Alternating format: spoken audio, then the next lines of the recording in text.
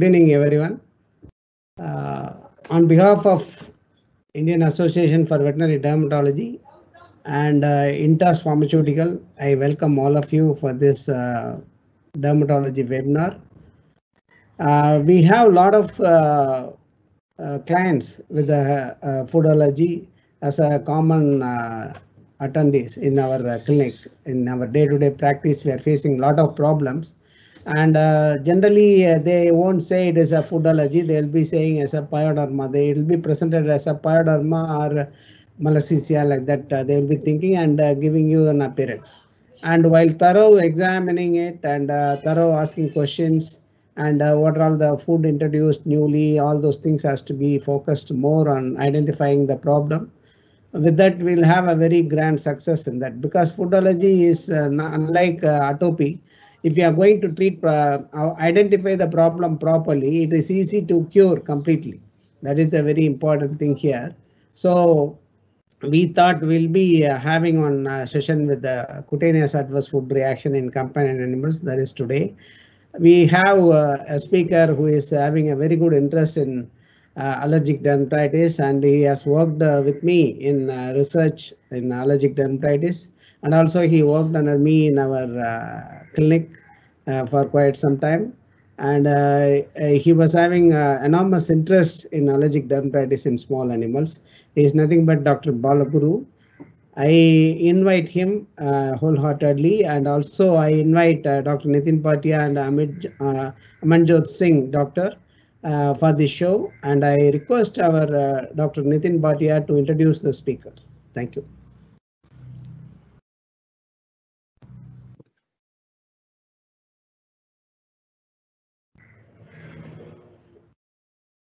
You are mute.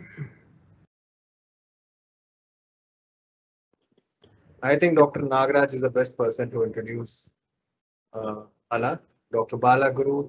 Still, I'll just briefly introduce Dr. Bala Guru.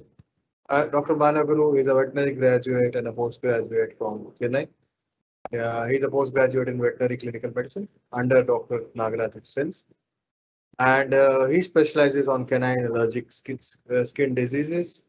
He is also a postgraduate diploma holder in small animal orthopedics at Veterinary College.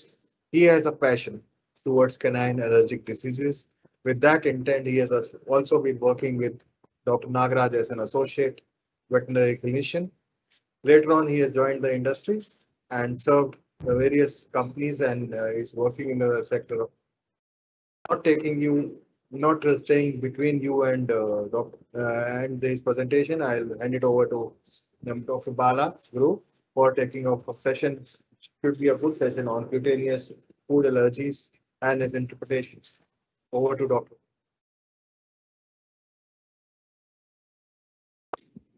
Thank you, Dr. Nitin. Thank you, Dr. Nagarajan, sir, for having me here. Thank you so much, and I would also thank AVD and INTAS for giving me this opportunity to share the experience and knowledge whatever I gained during the past years in allergic diseases of companion animals. And welcome everyone once again. And yeah, let us start the session on cutaneous adverse food reactions. Let me share my screen now. Yes.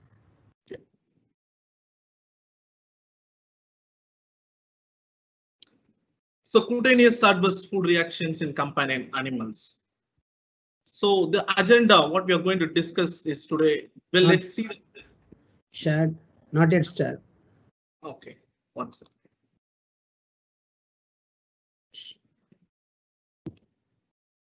It's already shared.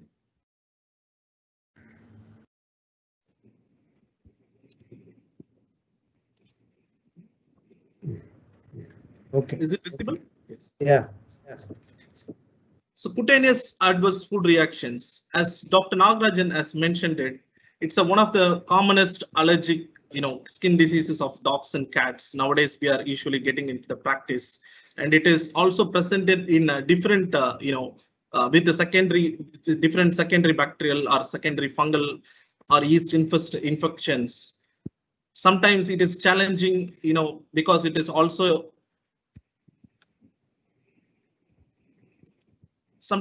challenging because it is also be presented in a combination of other allergic skin diseases as well.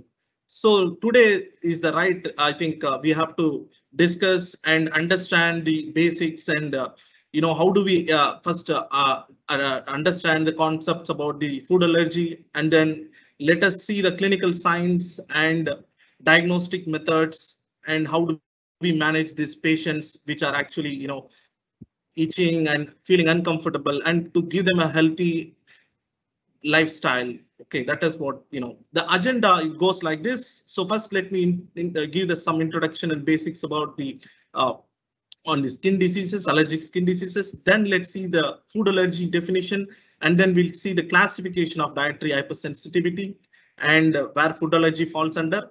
And then we'll see the prevalence, common food allergens, signalement, and cutaneous signs of food allergy. And also we'll also see the non-cutaneous clinical signs.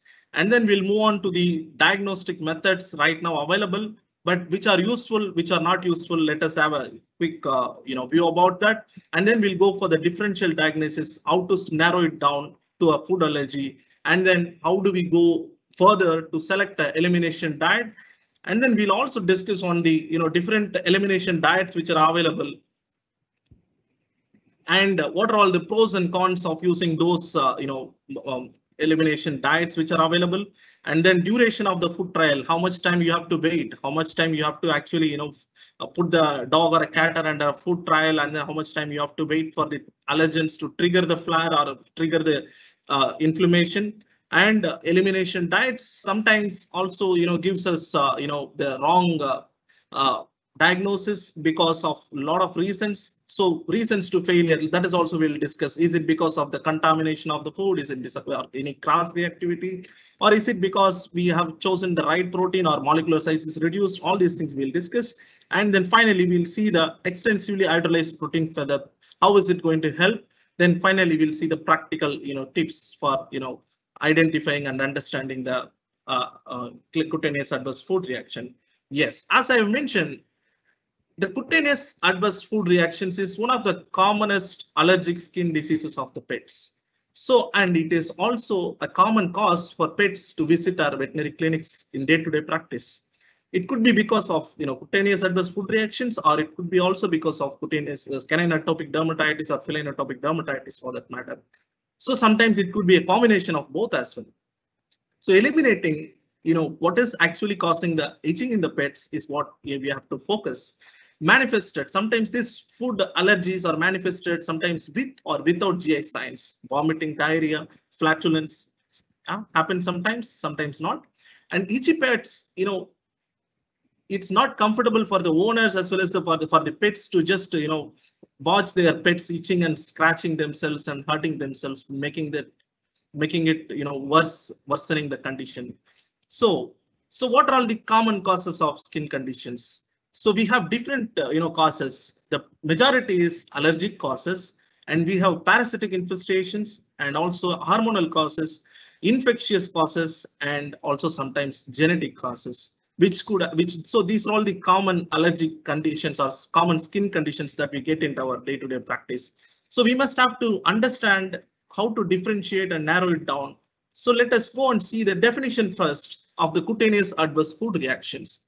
The cutaneous adverse food reactions are recognized as non-seasonal. So it is non-seasonal. That means it will be available throughout the year. So that is one of the important parameter for a clinician to look into. And it is pruritic. Yes, of course, it will be causing the inflammation and to initiate the itching process in the dogs and cats. And sometimes it may or may not accompany skin lesions. Skin lesions may not be there sometimes, so that we should not be missing the right focus on cutaneous adverse food reactions. As I mentioned already, these cutaneous adverse food reactions also can cause GI upsets, respiratory, or sometimes urinary tract and neurological problems. Okay. So now we see what is a food allergen. The food allergen is something which can trigger an allergic reaction in a sensitized patient. So sensitized patients, if the food allergen enters, it can induce immunological reaction and cause a lot of its consequences. So let us see the classification of dietary hypersensitivity now. So the hypersensitivity is broadly classified into immunological and non-immunological. So the immunological means immune mediated. Example is our food allergy. This food allergy could be triggered either through IgE mediated mechanism, that could be your immediate type hypersensitivity.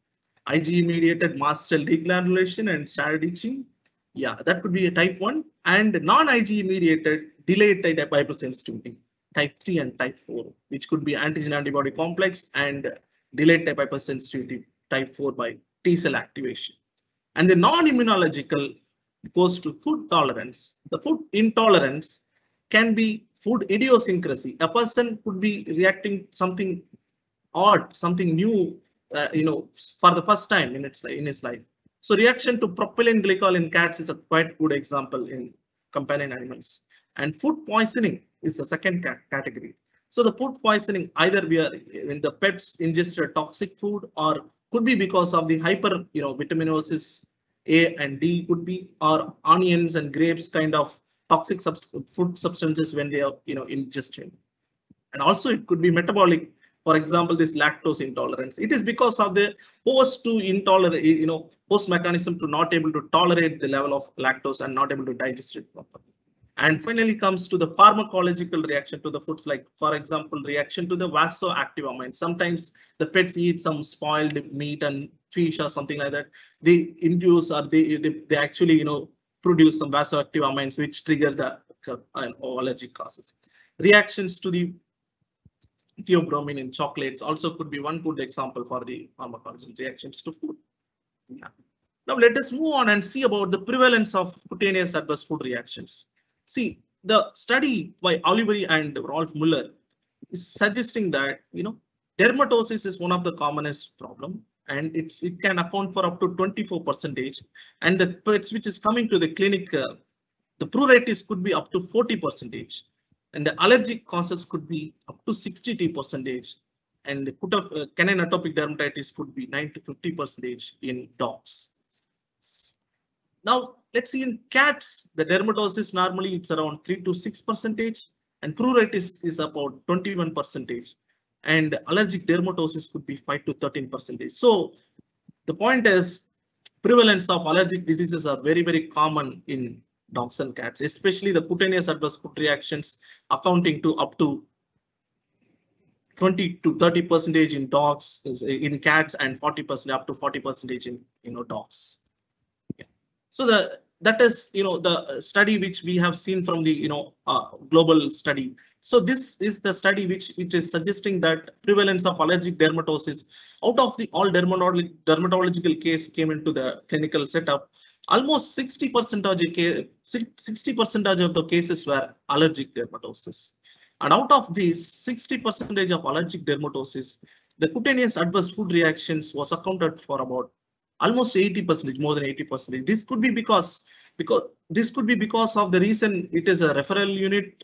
Probably the cases which might have been referred from some other places would have been much focused here. So that could be the reason for the higher number of prevalence in cutaneous adverse food reactions. And also we could also be able to see flea allergy dermatitis about 7%, and chemical contact allergy dermatitis around 5%, and atopy could be around 4%.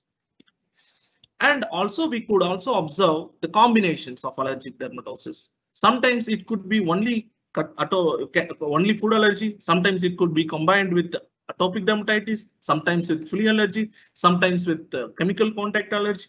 So these are all the things which are actually making the diagnosis very difficult or challenging for the veterinarians in the practice setup. Yeah. So now let's see what are all the common allergens identified in dogs and cats. The common allergens identified in dogs and cats seems to be beef. Let's first talk about the dog. So the common allergens in dogs are beef and dairy products and chicken. And in cats, if you take, the common allergen seems to be beef and fish and chicken. Also, the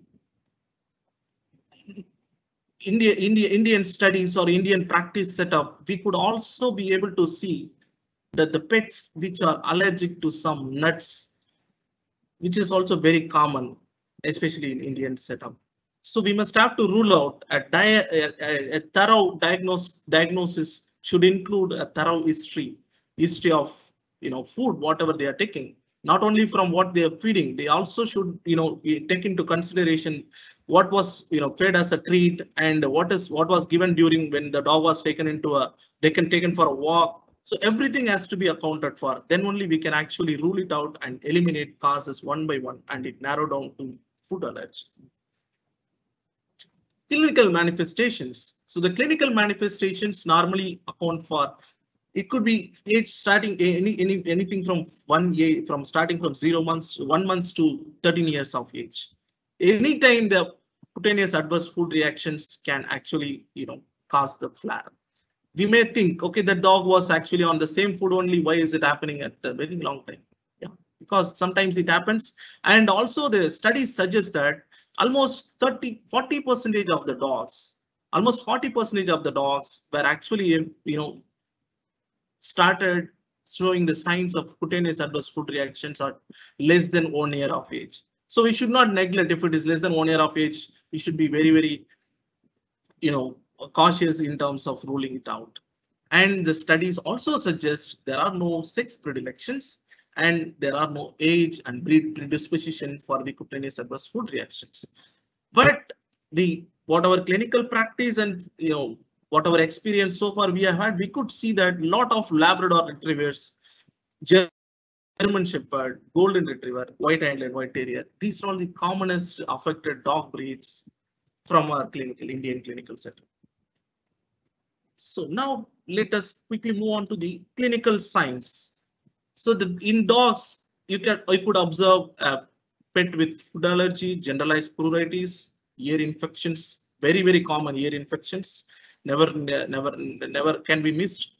And the affected feet, ventrum, anal pruritus, sometimes also, sometimes anal pruritus is also recorded. Okay, so clients will very, very clearly, we have to ask the right questions to the clients. We have to ask the clients whether the dog is actually licking the paws. Licking the paws is one of the very important clinical signs which we have to ask for. Whether the dog is licking its paws, keep on licking the paws. Is it yes or no? Then we should actually get a right answer. And then second thing, we should also ask whether the dogs or cats, they are scratching their face like this. Sometimes after, especially with the allergic trigger, they start doing like this, just facial rubbing and licking the paws and rubbing the face. These are all, and ears, scratching the ears, continuously scratching the ears. And if you see examine the ear, there will be definitely erythema and otitis. Yeah. And in cats, majority of the cats, the cutaneous adverse food reactions are exhibited in the pruritic faces mostly getting affected because of the scratching or because of the biliary dermatitis. And heads and necks are very commonly affected, feet and ventrum, and also they also do get ear infections. So concurrent infections also be possible. As I mentioned already, this is also going to be a challenge. Otitis externa will be there because of, it could be because of bacterial infection, any other sort of infections, and malassezia could be there. Also could be concurrently canine atopic dermatitis.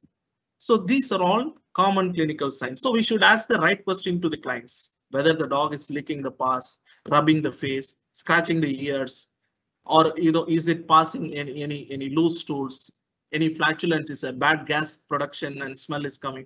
So all these questions should give us a right indication and right direction for the diagnosis. As for the study, we could also observe the predominant clinical lesions, skin lesions, which was observed in atopic and cutaneous adverse food reaction dogs, where erythema, the primary lesions were erythema, and pustules because of the secondary bacterial infections, and self-induced alopecia. That is one of the commonest things. Once the itching started, they start itching themselves. They used to damage the skin and self-induced alopecia. Lichenification is the secondary because of it could be because of malassezia, or it could be because of the continuous damage to the skin. Excoriations, hyperpigmentations, scabs, dry skins, crest, and seborrhea. So these are all the primary and secondary lesions that one could see, one could actually observe when the dog is actually presented with the clinical formation of this cutaneous flares because of the food. Yeah.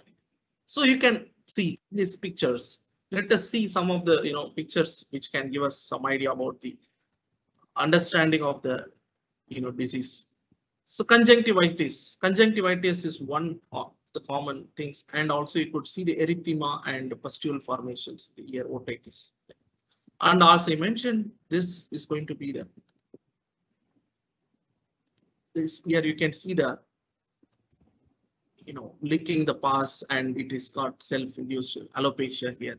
And also here, this second picture, you can see the dog is having a tennis flares. Third one is a ear erythema and also with secondary bacterial infection. Yeah. So here the typical case, you can see the continuous licking and damaging the front limbs, especially licking the front paws is one of the, and also you can see the erythema and hyperpigmentation on the backside of the foot. It could be also, this case could be, was a case which was presented with both the combination of cutaneous adverse food reactions and canine atopic dermatitis. So here you can see the lichenification. So elephant skin kind of lichenification, hyperpigmentation is the case. Yeah. Secondary bacterial infections and patchy alopecia across the dog's body surface because of the adverse food reactions. This you could not miss actually. And this dog with the atopic dermatitis as well as the cutaneous adverse food reactions was presented to us. And you can see the also secondary malassezia infections and bacterial infection is present in this dog. Here you can observe the erythema around the mouth because of the allergens, which oral food challenge, which is not actually suitable for the dog. It has made it allergized to this particular source of protein.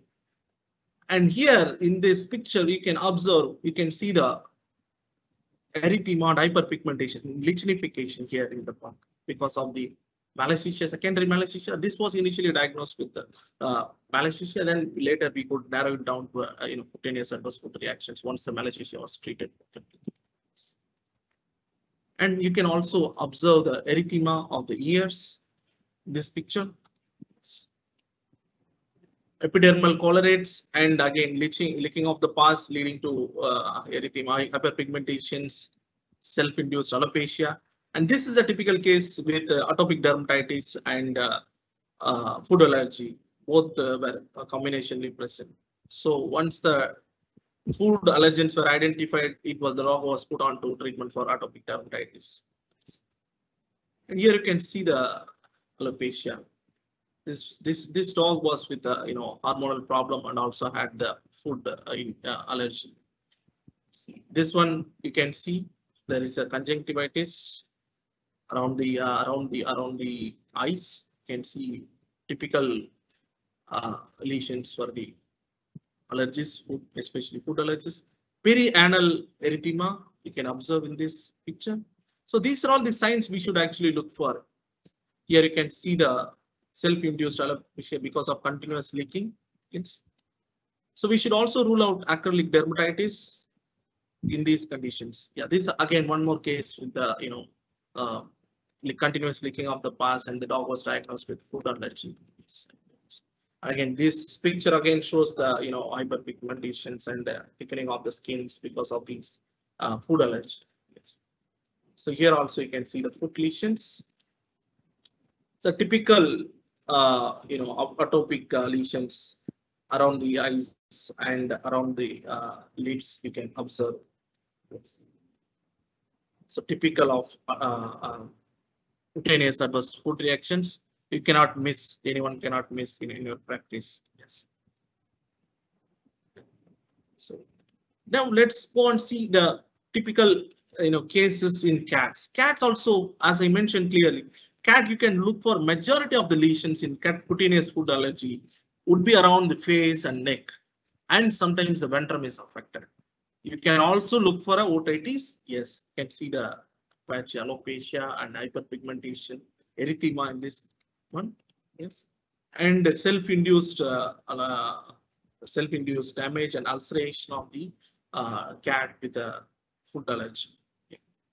This one also you can observe very nicely. This one is a miliary dermatitis, pattern of dermatitis, which is very, very common in food allergy in cats. And also this eosinophilic lesions also can be, eosinophilic plaque lesions also can be observed under ventral abdomen. And sometimes, it also presents with the oral ulcer, which one should not be mistaken for a, Calcis virus infection in cats. So now let us see the signs of dietary sensitivity. What are all the clinical signs? We have seen the typical clinical signs and lesions. Now we'll see what else can be expected. Vomiting, diarrhea, flatulence, sometimes very rarely coughing and sneezing, and conjunctivitis. But chronic ear infection, yes, obviously it will be there in the cutaneous adverse food reactions.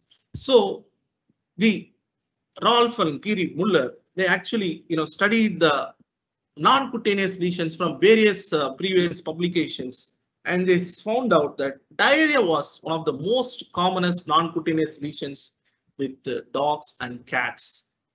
Around 70 to 90% of the dogs were having diarrhea. Loose stools or vomiting was also present predominantly. Less other signs, non-cutaneous signs were also present, like conjunctivitis, sneezing, sometimes tenesmus, all these things, but it was not of majority of concerns, or most of the cases were not reported. So predominantly you could observe diarrhea or vomiting. And in cats, the same thing, diarrhea and vomiting is predominantly observed. At the same time, you can also see conjunctivitis also up to 22% of the cases. Sometimes could be drooling, salivating. Yes, sometimes you could also observe respiratory signs and flatulence also. So these are all the non-cutaneous lesions in dogs with dogs and cats we actually have to look for. So yes, as I mentioned already, combinations are always possible. In the study which we had done in 2015 clinical pathological study of atopic dermatitis and food allergy, we could find out that pyoderma was present in almost 80% of the cases, secondary bacterial infections. Yes, and yeast was predominantly, especially the Malassezia yeast infection was there up to 60% of the cases, and cutaneous adverse food reactions along with the canine atopic dermatitis was present up to 28% of the cases, and flea allergy reported in 6% of the cases. So we should be always keeping in mind that this cutaneous adverse food reaction can be majority of the times presented with secondary bacterial infections. And secondary bacterial infection induced pruritus also will actually worsen the condition. So we have to rule it out, and then we have to eliminate the secondary bacterial infections, either it is pyoderma, yeast, or flea allergy, or whatever it is. So the diagnosis, yes. So the diagnosis, as I mentioned, detailed history. Detailed history should comprise of the food from morning to evening. You should ask the client, okay, tell me from morning, from the time the dog wakes up, what all the things are being given, either by you or by your family member or by your relative or some guest or something, somebody else who is on the stranger on the walk. We have to take a clear history about the food that is being fed to the dog. And then we should also check on the medications that the dog or cat is being on. Sometimes the colorants or flavorants in the tablets, or sometimes in the medicines and syrups, sometimes they might also be a cause of allergens. And then the thorough physical examination is warranted. Thorough physical examinations. One should actually examine from head to toe with all the understanding about the cutaneous adverse food reaction. You have to look for lesions, especially in face, and licking the paws, rubbing the face. You should ask the right question. Dietary history. And after this, you should actually eliminate the other causes of allergies and other causes of itching, pruritus. So the skin scraping, ideally a skin scraping is required to eliminate some mites, and then a tape impression to eliminate Malassezia yeast infection. And then sometimes culture is warranted. Sometimes trichogrom also can be of helpful. Yeah. So you have to just go through in this order, and then blood test to rule out, if there are any hormonal, disorders. And finally, sometimes skin biopsies also helps to actually do the confirmative diagnosis. After all these things, you should, after all eliminating all other causes of pruritus, then we should come to the final thing is the dietary trial, which is very important for diagnosing food allergy. And if the dog is responded to the dietary trial and we found the allergens, then we can just maintain the dog very nicely. And if not, if it is combined with atopic dermatitis, we should also find out using the intradermal skin test and go for allergen specific immunotherapy.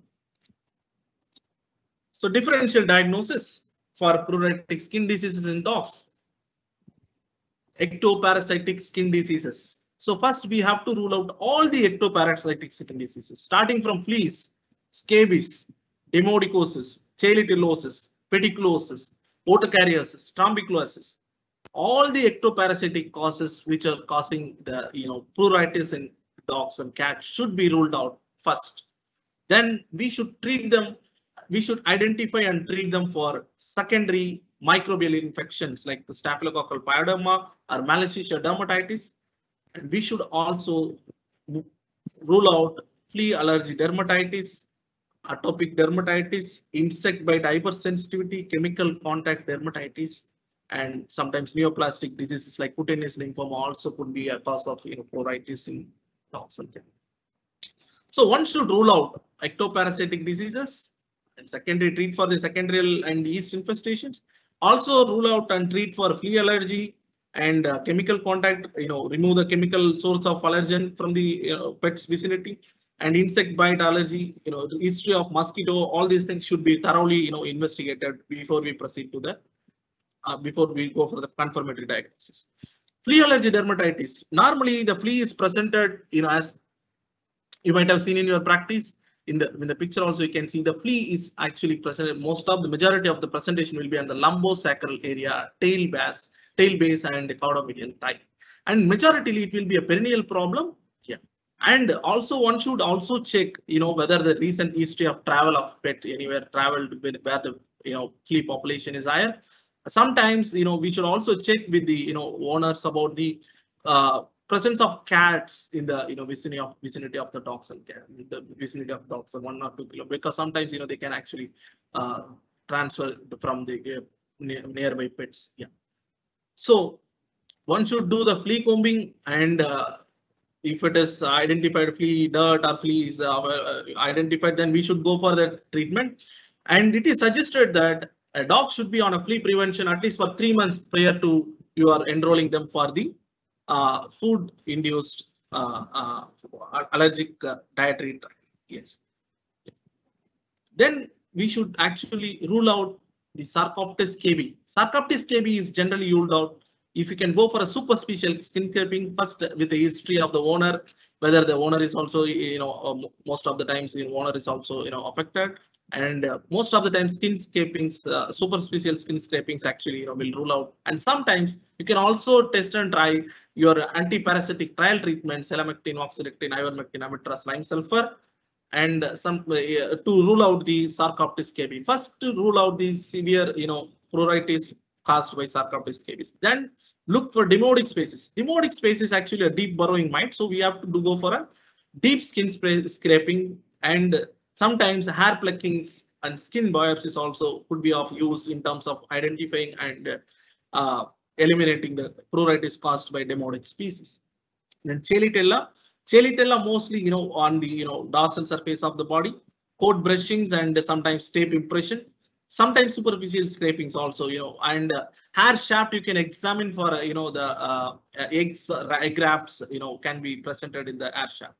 And otodectus, oral discharge, look for the oral discharge. It will be most of the times dark brown black color, coffee ground like color. So just go for a swab and then superficial skin scraping. That should rule out all your mites and mites causing the pruritus in dogs and cats. Yeah. So distribution of lesions, just for probably we'll quickly see the distributions.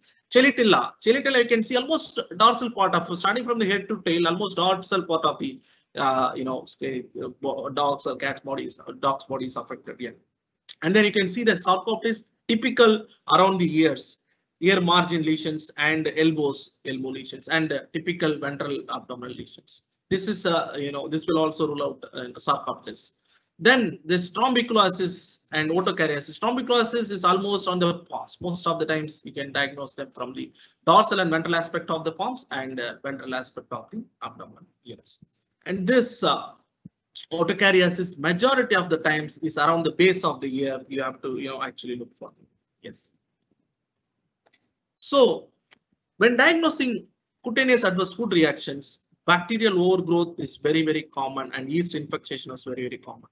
In our study we observed that Bacillus, Pseudomonas, Streptococcus, E. coli were contributing around 40% or 40 to 50%, and rest of the bacterial pyoderma was contributed by Staphylococcus organism. And 58% of the cases were actually presented with secondary Malassezia infestation. Malassezia, you can just do the tape impression and you can identify it easily. Yes, and rule out. And then comes to the demodicosis. Demodicosis, it could be localized or generalized. You can actually go for a deep skin scraping, and treatment would help eliminating the cause. And then Malassezia, most of the times ventral abdomen lesions, starting from the neck to the ventral portions, especially the neck area and the axillary areas, okay, are affected. Rule out the Malassezia as well. Now once after ruling out all these things, we also should rule out canine atopic dermatitis. Canine atopic dermatitis, again, it can be identified using the history and Favre et al. Criteria, that is there is 7 criteria there. Favre et al. Criteria we have to use, and intradermal skin testing for the offending against the offending allergens can be useful. Once the offending allergens have been identified, we should go for allergen specific immunotherapy. So these are all the things one must do before we actually move on to the dietary elimination time. So in cats, normally the food induced hypersensitivity will be presented almost 88%, 100% of the cats were in the face area, neck area, and ventral abdomen area. This is the common presentation in cats with food induced allergic dermatitis. So how do we actually diagnose it? How do we actually narrow it down? So we have narrowed it down to food allergy. Then now we have to actually confirm it by doing a right test. There are a lot of tests which are available: intradermal skin testing, serum IgE specific, IgG specific, lymphocyte proliferation test, patch testing. Lots of tests are available, and you can also see there are all negative predictive chances are very high. You can see, for example, for IgE, there are about 86% for going for a negative predictability. And similarly, in cats also, we have intradermal test, IgE specific test, and lymphocyte proliferation test. But none of this is actually recommended. None of this recommended. And a thorough study was made, and none of this was recommended. Only what is recommended is, and the gold standard test to confirm the food allergy is the elimination and provocation.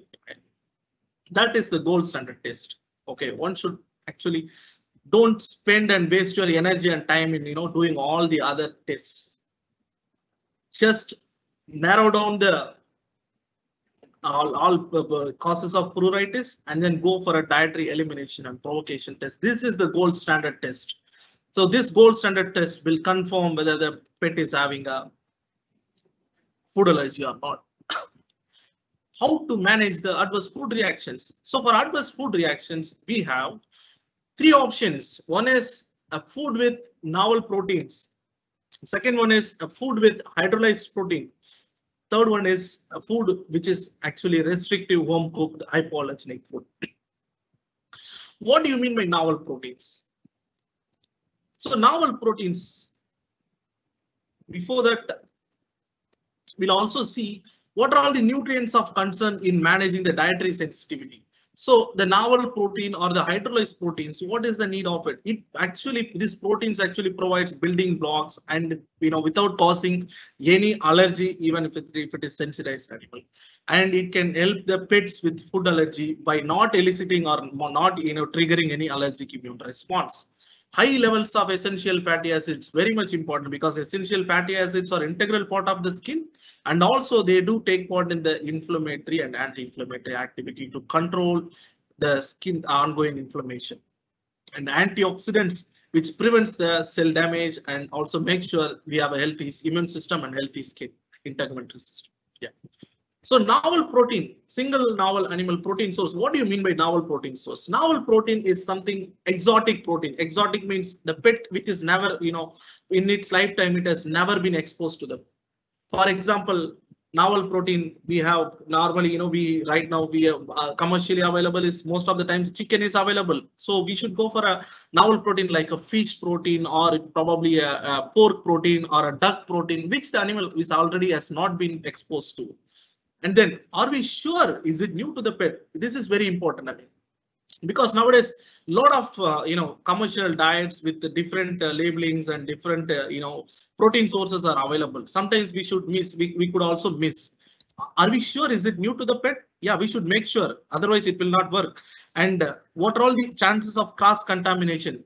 Lot of studies suggest that there are cross contaminations. As a diet which is the label says that it's a protein chicken protein, it also actually shows that it is also containing lamb protein, duck protein. So cross contamination should be checked, and cross reactivity to other source of animal protein should be also checked.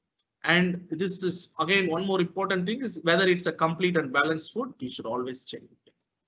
So what are all the common and recommended single novel animal protein sources for dogs? For dogs, the recommended novel protein sources are pork, rabbit, duck, venison, and fish.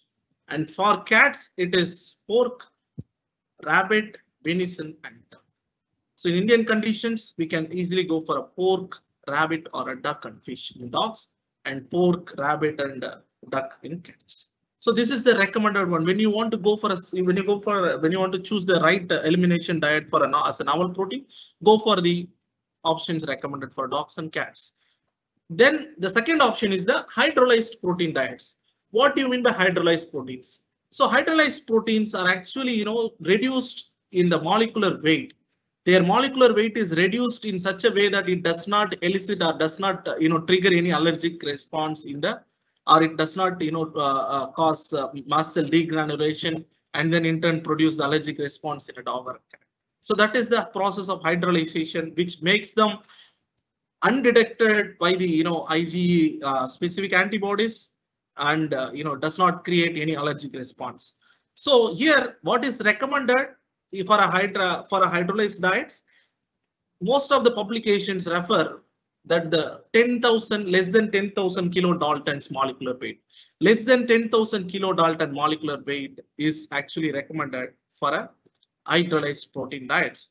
But however, some studies suggest that even it could be brought down to 3 and 5 kilodaltons, up to 3 to 5 kilodaltons, 3,000 to 5,000 kilodaltons, which actually minimizes the allergenicity of the diet. So extensive hydrolysis is required. Extensive hydrolysis means it's not a partial hydrolysis. I mean, it's a complete hydrolysis, and make sure the allergen or protein source is not eliciting any allergen, and ultrafiltration. This extensive hydrolyzation and ultrafiltration is required. Lot of investment by the pet food manufacturer, so it's expensive. That is the reason the hydrolyzed protein sometimes seems to be little expensive on the side. Yeah. So how do hydrolyzed proteins work? Basically, we can see in the next animation. See, when the molecular size of the protein is bigger, the IgE specific receptors and identified and actually trigger mast cell degranulation, which causes the allergic reaction. So when the molecular size is reduced, you can see the hydrolyzation and ultrafiltration. After that, the molecular size of the protein is reduced in such a way that does not elicit antigen IgE specific reactions and mast cell induced pruritus. Yes. So this is the concept of hydrolyzed protein. And then third option, what we have is the restrictive home cooked hypoallergenic protein. So here, a few challenges are there, but it is the gold standard and recommended one for the hypoallergenic dietary elimination trial for the dogs and cats. But what are all the challenges we have in front of us? Does the owner have time and compliance? First thing, whether sometimes they may not be able to cook for them also, how can they find some time for the pets? We have to check owner's compliance and time availability of the cross contamination possible. Sometimes we may not be sure where is the source of protein. So cross contamination is possible, and it seems to be expensive sometimes based on the raw material availability. And is it complete and balanced? This is what is the one question, but that everyone should ask, whether it has got all the essential nutrients that dog or a cat has to have, and how is it completely balanced? So that is more important. And raw material availability, yeah, quite challenging sometimes. Sometimes vitamins availability, all these things. Palatability of the food. This also puts the home cooked hypoallergenic food as a challenging one. Yes. So homemade source normally contain one protein and one carbohydrate source. This is the one very well recommended restrictive home cooked diet for the dogs and cats. Now let us see the pros and cons. What are all the pros and cons are available? Okay. So we can see first home cooked diet. Home cooked diet that contains a suitable novel protein. Novel protein means the exotic protein, which the animal is not already previously exposed to, and a carbohydrate source. It is the gold standard option. It is the best option you have. If you're going to follow it and compliance from the owner and you're going to do it, it's going to be fantastic, success. And contains no additives. Yes, of course, you will not be adding anything artificial. You will be natural most of the times, and not contaminated with other sources. But the disadvantages: time consuming, little bit cost may be higher sometimes, and sometimes palatability. Animal may refuse to return to commercial food. Yes, and check it is nutritionally balanced, and it may not be suitable for long-term feeding because of the animal may put on weight because of the because of the obesity. Yeah. So commercial limited. Second option is the commercially available novel proteins. Novel proteins are straightforward. You can just go for exotic protein and check whether it is a nutritionally balanced and it moderately cost. And important point here about the novel protein diet is that it is suitable for most of the animals for a long-term feeding. Yeah. What are the disadvantages? Labeling is confusing for owners. Sometimes label says something. Yes.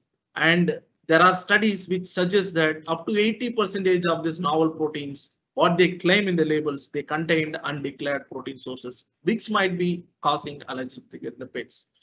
Finally, the hydrolyzed proteins, protein hydrolyzation and ultrafiltration leading to straightforward and convenient. It's available across.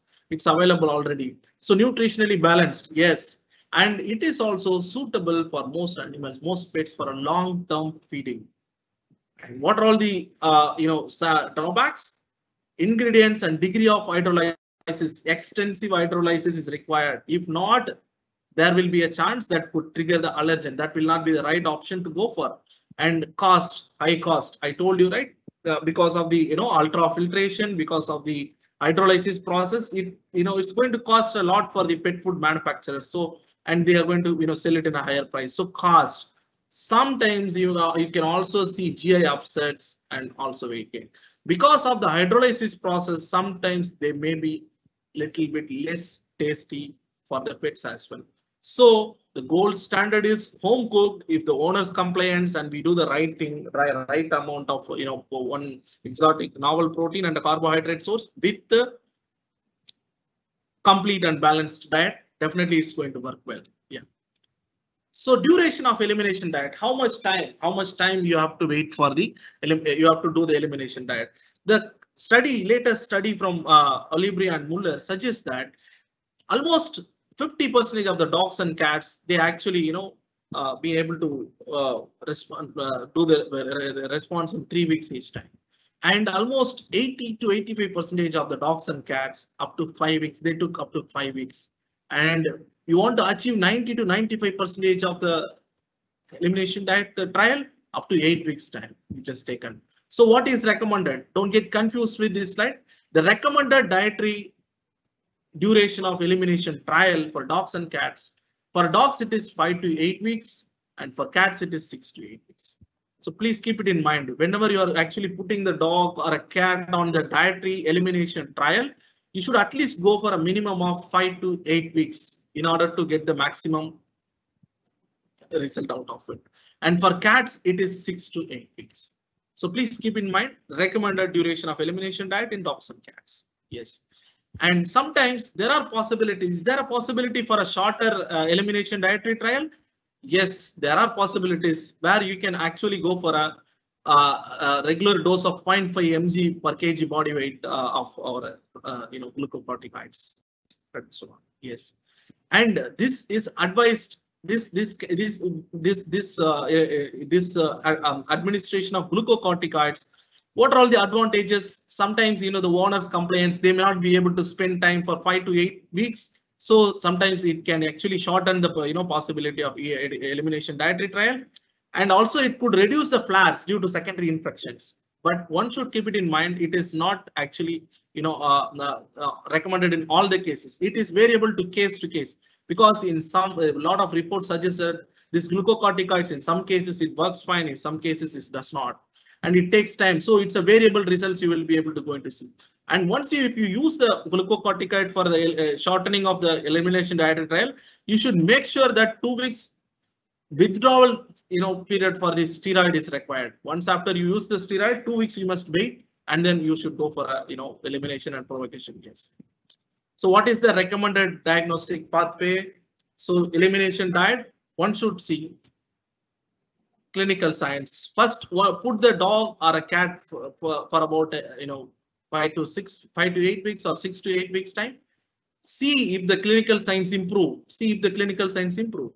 Once the clinical sign seems to be improved, reintroduce the previous diet. What that actually the dog was actually being given. Reintroduce the previous diet and wait for the clinical signs to recur. Whether the clinical signs of itching, scratching, licking the paws, all these things come back, check. And if it comes back, return to the elimination diet. And if the clinical signs improve, it is a confirmed case of cutaneous adverse food reactions. Go for an elimination diet, wait for the clinical signs to improve, reintroduce the previous diet. After reintroducing, check whether all the signs of itching, scratching, licking, all these things comes back, and again go back to the elimination diet. The clinical signs improve, it is confirmed because of the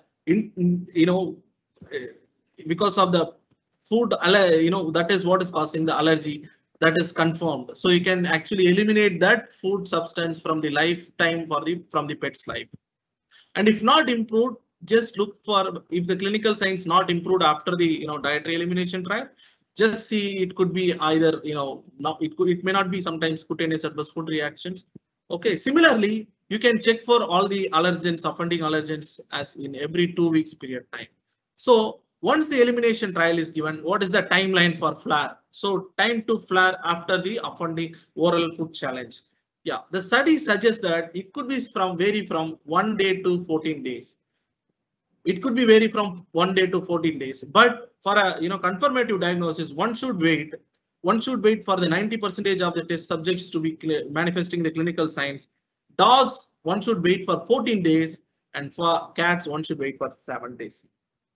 So after you give after you have completed the 8 weeks elimination trial, when you are reintroducing the old food, wait for 14 days, up to 14 days in dogs, and wait for up to 7 days in cats.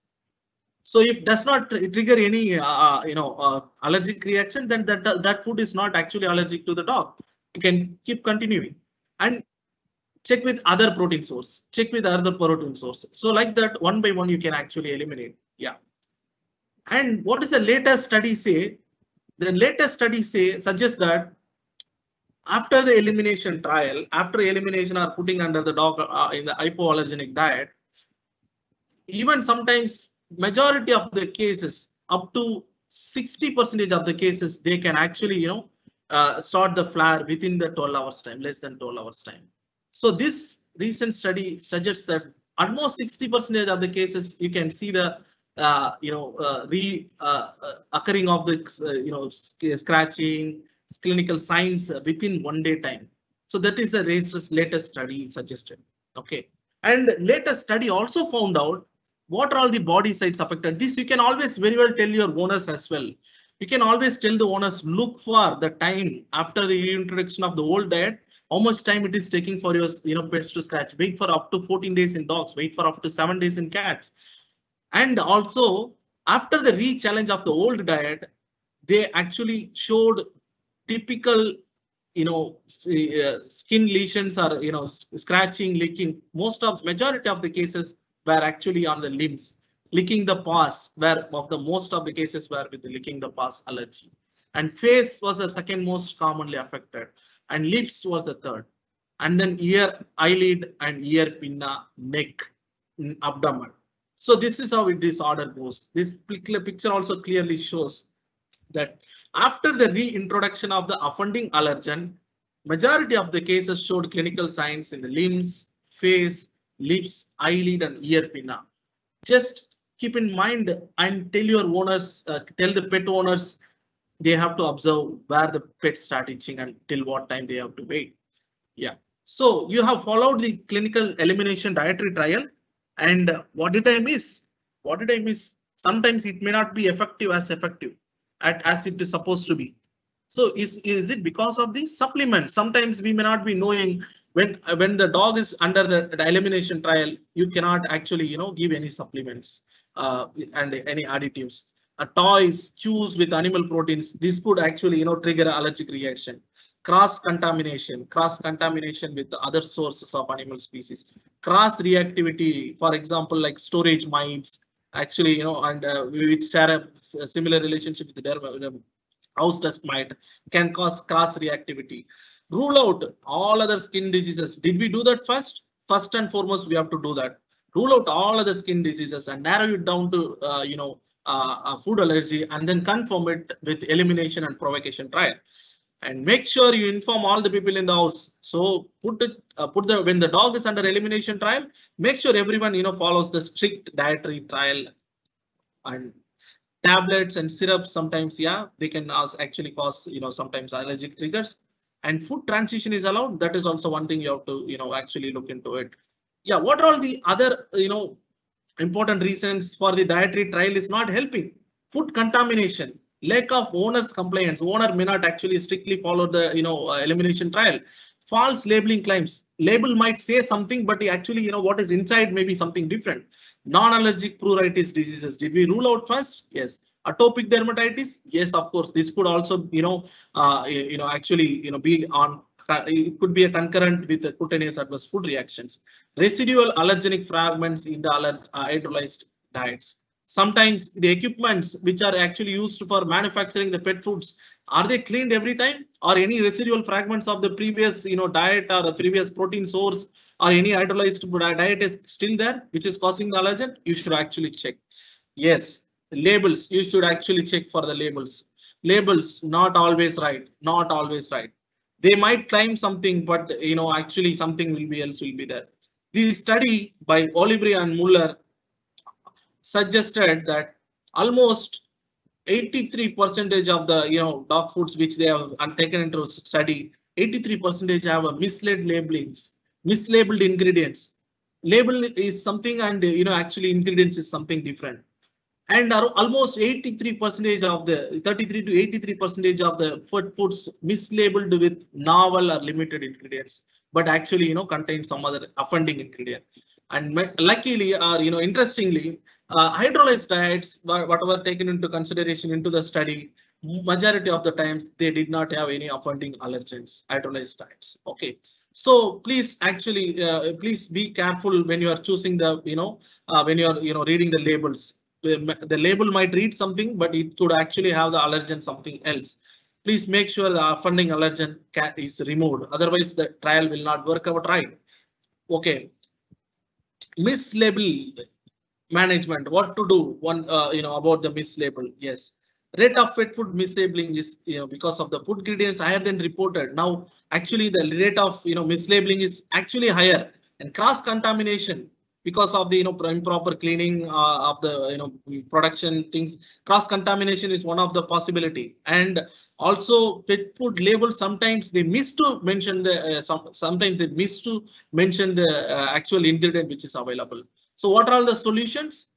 the type of allergens recognized by the patient's immune system. That's very important because each individual is different.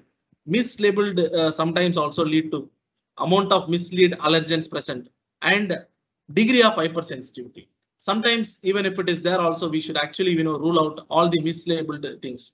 And hydrolyzation, recent studies by Olivier and et al. Suggested that the meat and the hydrolyzation, is it actually partial or complete or extensive hydrolyzation? Some, because the study suggests very clearly that the partial hydrolyzation actually triggered allergic reactions in some of the dogs and cats.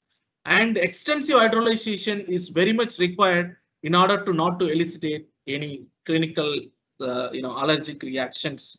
Extensive hydrolyzation is very, very important for the IgE system to not to actually pick up and react with. And also we should be aware that undeclared sources of animal origin. This study by Ricky et al. Suggests that in the duck meat, actually it should be avian family, but the PCR results suggested that avian, fish and mammalian. So there are cross contaminations are very, very commonly available. So this actually could lead us to the false diagnosis or failure of elimination diet, or to our success. It can actually hamper our success in terms of confirming the food allergy in dogs and cats. And one should also be keeping in mind that storage mites are potential allergens. Storage mites, whenever you are storing the food, dry food, especially even if it is hypoallergenic food, when it is not properly stored, there are highly likelihood that the storage mites actually go and contaminate it, and they might actually be available in the kibbles, and they can actually cause allergic reaction. The allergic reaction is very important because this, especially the Tyrophagus family, actually share a cross reactivity with Dermatophagitis, which is a common dust mite. So this could actually trigger the allergic reaction in dogs and cats. So what should you do? You should store the commercial dry foods indoors and in a temperate condition. You should store it in a dry area and indoors always, and in a dry area. Seal the bags. Always keep it sealed to reduce the risk of contamination. And also most of the majority of the times, please go for a newly purchased bags for both elimination and also for the after challenge. Yes. And if you are unsure about the storage, and if you are not sure about the bags, how it is stored or how it is contaminated, go for a home cooked dietary trial. This is what is the solution. Yes. Now, finally, analergenic. What do you mean by analergenic? An extensive level of protein hydrolysis, so which does not actually cause a cross contamination, which does not have any cross contamination, which does not trigger any clinical reaction to the allergic substances. That is called as an allergenic diet. This can be very well used for diagnosis, and this can be very much used in the diagnosis and clinical management of pets with allergic food. This recent study suggested that this Royal Canin allergenic diet also is one excellent extensive hypoallergenic diet for the elimination dietary trial. Yeah. So balanced home cooked diet. If someone wanted to choose a balanced home cooked diet, what are all the options available? Yeah, for a cat, it is recommended to go for a cooked potatoes and rice, and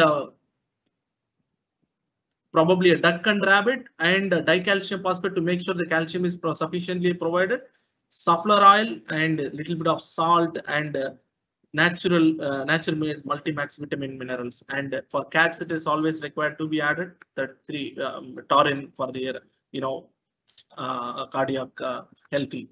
So cardiac health. So one can actually also go for a dietary elimination trial with a home cooked diet, with the owner's compliance, and with one single novel protein source. Yes. So be strict during the elimination trial. This is very, very important. Don't feed anything from the table. Okay. Don't feed any table food, raw hides, treats, avoid everything. Medication in the food, check whether are you giving any medication in the food. Using flavored toothpaste, that also sometimes cause allergic triggers. Giving medication, gelatin capsules sometimes causes. Sometimes even the flavored drugs like chewable tablets, they also can actually elicit or trigger the allergic reaction. Dogs eating other animal species, sometimes it's rare, but still, there are possibilities that it can actually trigger.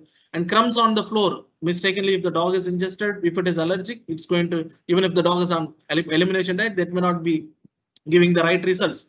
And even what the study suggests that licking other pets' empty bowl, even if it's licking after, if it is, before cleaning the empty bowl of other pet, sometimes it causes or triggers an allergic flare in the dogs and cats.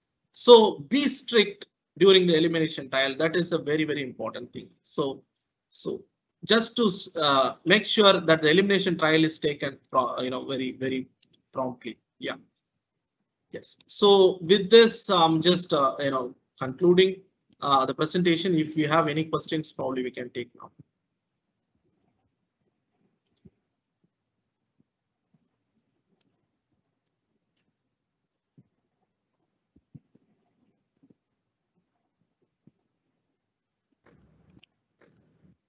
Dr. Bala, I think my voice is one particular observation which has been put by people is that is my voice echoing? Yeah. Or is it okay? You have echo of your Yeah, I know. One common question and experience of people is that the such reactions by the time they are getting diagnosed, they are usually complicated. So, any guidance on that? So what is the question? Please come again. By the time someone dies, food allergic reaction, the time has passed by. So some is early diagnosis. Correct. See, actually, this, as the definition of the food allergy says, okay, as it says very clearly, it is non-seasonal. Okay, so it can be throughout the year, because as and when the allergic sources, offending allergen sources given to the, or pet is exposed to the allergen source, it is going to trigger the actual immune mediated inflammatory response.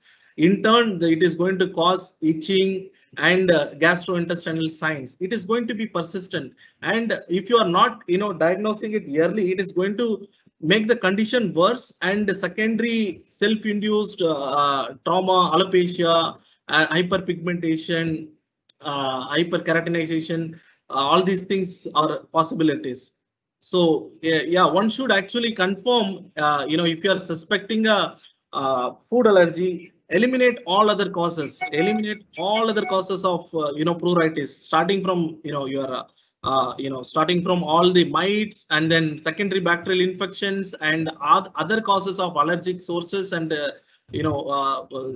other causes of allergens. Just remove everything, narrow it down to adverse food reactions, and then go for an elimination trial. You can always go for an elimination trial, which is going to be very strictly followed for 6 to 8 weeks in dogs. It is with the right novel protein or a hydrolyzed protein or a home cooked hypoallergenic diet, and then look for wait for 8 weeks and then reintroduce the offending allergen, and definitely it will actually trigger the inflammatory reaction. So put the dog on elimination trial. It will actually make the dog calm, and all the signs will go away. Even if it is not actually showing any clinical signs, all the clinical signs will wave off, and then reintroduce one by one, and then you will be able to definitely diagnose it at any point in time. Thank you. The next question is, can you recommend a home food? Sorry? Home food. Yeah, we can. Yeah. The ingredient should be duck or Pork. for dogs and cats, both. Shall I close this? I think I can see you people. Yeah.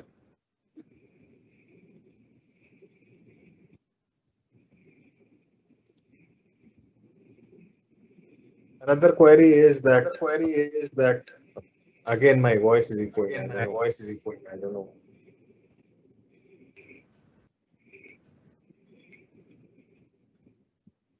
Bala, if you can see the query. Just Yeah, check. yeah. Yes, Just I'm check. checking it. Sure.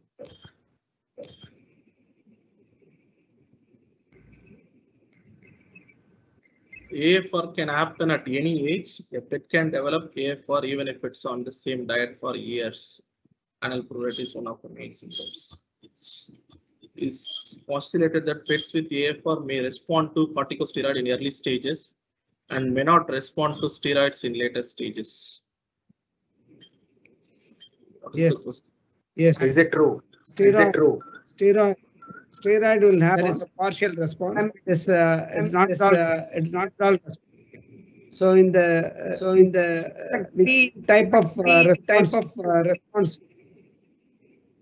Balaguru, you tell. Yes, actually, like this glucocorticoid response, there are, various studies are available. The studies suggest that, initial response in can be seen in few of the cases and few are not actually responding in initial cases as well. It is variable from case to case. So, probably, whenever, if at all you are going to use the glucocorticoid as well, it is recommended to go for a, glucocorticoid therapy for 2 weeks and then wait for the withdrawal of glucocorticoids for about 2 weeks, 14 days, and then go for the elimination dietary trial. So that will actually help in terms of identifying the allergens. Yes. And next question is on all pets on elimination trials are to be given even chewable toys. It can also cause trigger allergic reaction. Is so? Yes. Because of the coloring agents. Because of the coloring agents and sometimes in the flavoring agents which is available in medication, some of the drugs and syrups, that is also sometimes could actually trigger the allergic responses. So one should be very careful, or else they have to go for a hypoallergenic treatment.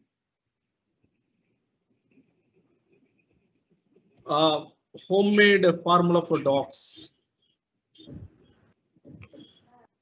So as it is recommended very well, see, recommended homemade formula for dogs are pork. You can choose the pork protein, duck protein, and fish protein very well. And carbohydrate source probably potato, rice, potato, and along with that, we should make sure that the diet is enriched with calcium, dicalcium phosphate, and some vitamins and minerals which are actually not containing any artificial flavors and other supplements, in order to make sure it is the novel protein.